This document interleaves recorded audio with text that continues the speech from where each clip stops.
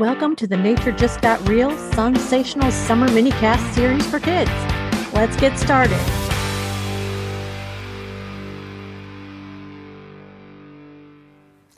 Hello, Planeteers. Welcome to the new Summer Minicast series. I'm your host, KB Carr, and if you're watching this on video, yes, I'm in cartoon form. Just wanted to keep it summer casual. I'm calling these minicasts the Sunsational Summer Series, and we are going to do some fun things and maybe learn some fun things all summer long. There will be a new episode released every Monday through the end of August, so be on the lookout for those. And instead of having us all do every episode, just one of us will host each minicast. I'm starting out the series, and Tito will be hosting the next one, so be sure to watch for it. Now, being a minicast just means that it's a much shorter episode, and there will be a worksheet and an activity you can download to go with each episode, as well as an activity pack you can purchase to go along with it if you want to. So let's get right into today's minicast. This first episode is about clouds. We are going to identify 10 major cloud formations and see how many we can spot this week. When you see clouds, what do they remind you of? Maybe they look like giant cotton balls. Maybe they look like cotton candy. But what are they really? A cloud is a visible group of water droplets and ice crystals that float in the air. We can see them because there are millions or even billions of them stuck together. They might look light and fluffy, but clouds are actually full of water.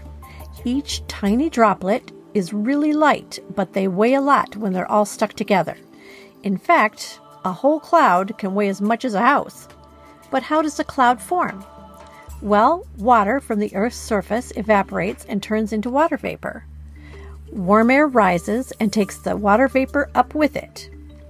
As the air rises, it begins to cool, and cool air can't hold as much water vapor as warm air can. So, as the air cools, the water vapor begins to condense around tiny particles like dust and pollen that's floating in the air.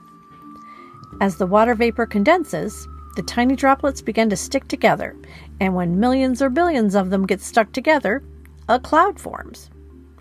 Now, if you've ever laid down outside and watched the clouds, you've probably noticed that they don't all look the same. Some are long and stretched out, some are wispy and shaped like a horse's tail, and some are big and fluffy. There are many different types of clouds. Today we're going to concentrate on the major cloud formations, and there are 10 of them. But first, we have to talk about the 4 major groups these clouds fit into, so we can understand what types of clouds we're seeing and what they mean.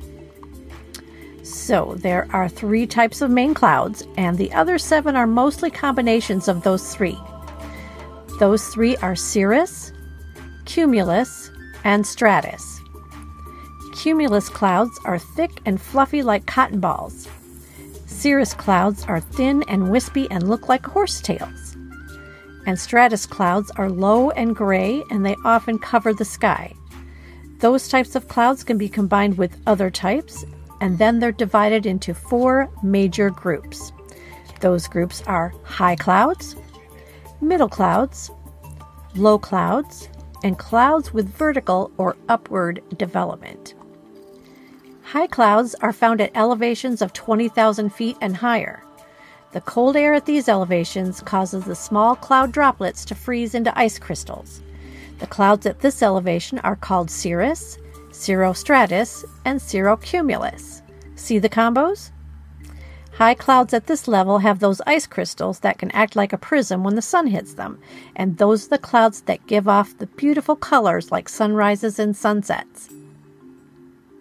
Middle clouds are at elevations of about 6,500 to 20,000 feet and consist of altostratus and altocumulus. Alto in this case means mid-level. Makes sense, right? Now, low clouds are at an elevation of below 6,500 feet.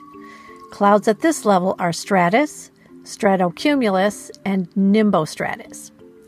Nimbo means precipitation or rain. So anytime you see nimbo in a cloud name, it means rain may be coming or someone is getting rain.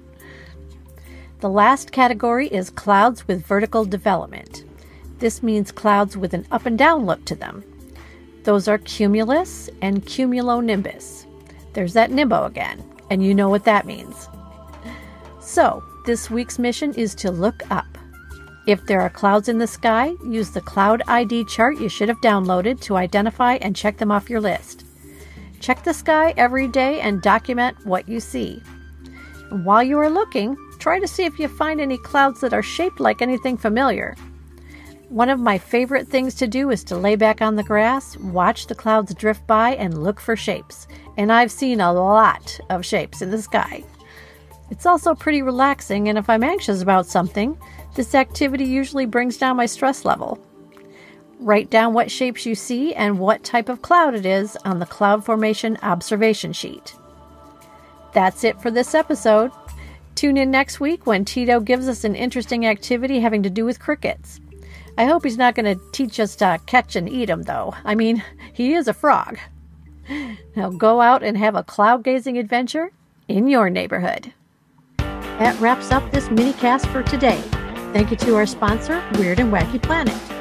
Don't forget to download your play sheets and activities for this episode.